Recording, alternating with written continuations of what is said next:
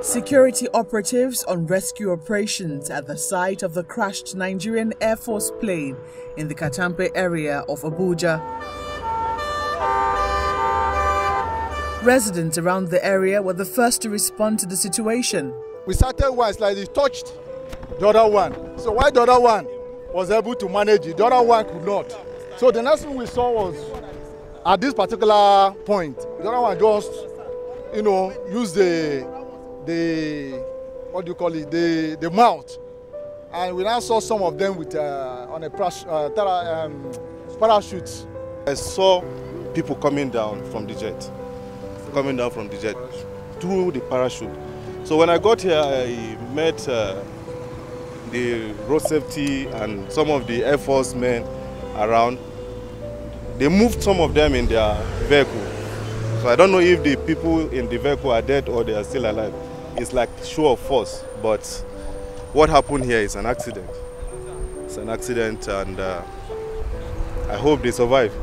According to the Nigeria Air Force Director of Public Relations and Information, Air Commodore Ibikunle Daramola, in a statement, 2 F-7NI combat aircraft were involved in the accident.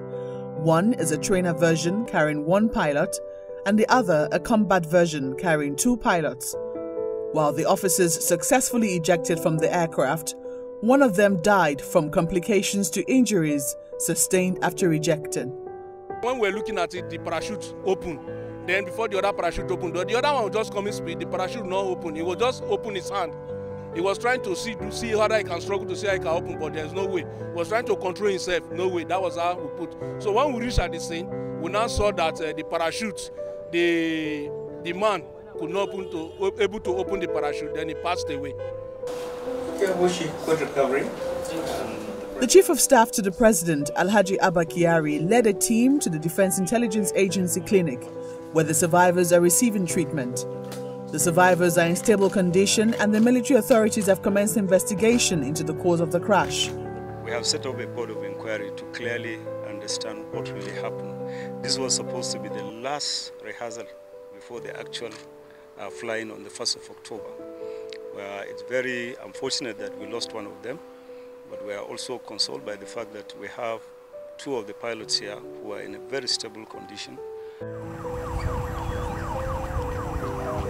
At the Gudu Cemetery, the Chief of Staff to the President and the Chief of Air Staff are joined by the Secretary to the Government and the Chief of Defense Staff, as the remains of the Air Force officer is laid to rest. Squadron leader Bello Baba Ari was 32 years old.